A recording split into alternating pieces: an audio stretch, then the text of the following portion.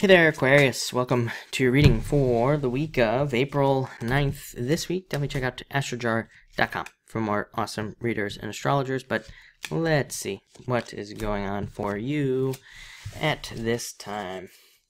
And yeah, very interesting. You start off with the Jack of Diamonds. Jack of Diamonds says to overcome your anxieties, to overcome your worries and fears at this time. It says you could be worrying about things that you don't need to worry about. But this card is also a positive card. It can definitely say more money's coming in, more money-making opportunities are coming in for you. And it can also say that you will be hearing messages about money and or money-making opportunities coming in for you at this time. So again, it's a great card for messages coming in. Next, you have the Six of Spades. A lot of sixes coming up this week. You're the only sign, I think, that's had the Six of Spades.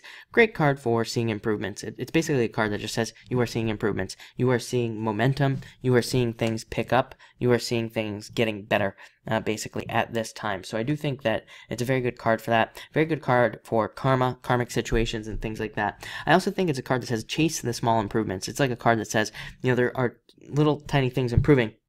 It says make sure to pay attention to those small improvements and also look for more small improvements as well. Once you make one, then there could be another one and more and more and more. And before you know it, you're making tons of improvements and you're feeling a lot better. So definitely a good card for kind of looking at things to improve your life and also finding those small improvements as well.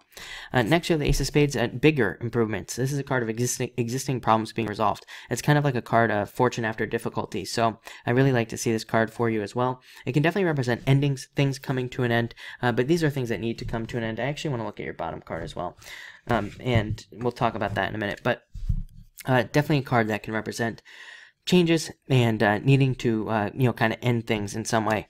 Next, you have the Three of Spades. I would say just be careful of your health this week. This isn't a bad card. It doesn't say something bad is going to happen, but it definitely says, you know, take care of yourself.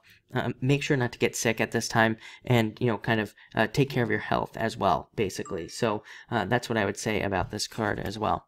Next, Five of Diamonds says, just do it. And this is my Just Do It card. It's a card that says, just get started on something that you want to start at this time. Definitely a card to think about that for. Great card for starting anything new, even relationships, but also great for money, even if you're retired. Great card for, you know, investments and finding investments and all this other stuff. It's also a great card for just finding money in general. That doesn't mean that you, like, walk around and you find it on the ground, but it does mean that if you need money for something, that it could be there in the form of a loan, insurance, you know, pretty much anything, or a friend. You just have to kind of go and find it, so to speak. But mostly a card of starting new things.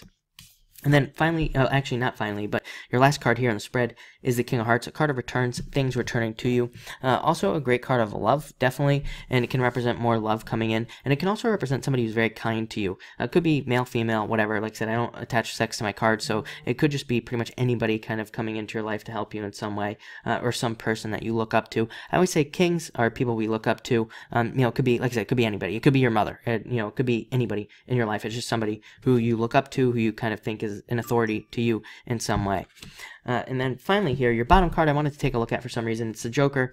So again, I think it'll be a pretty busy week for you. But again, I'd be chasing improvements. I feel like that's like the major theme of your week, is to look for improvements and then just keep creating more improvements any way you can. Again, I think by the end of the week, you'll feel amazing.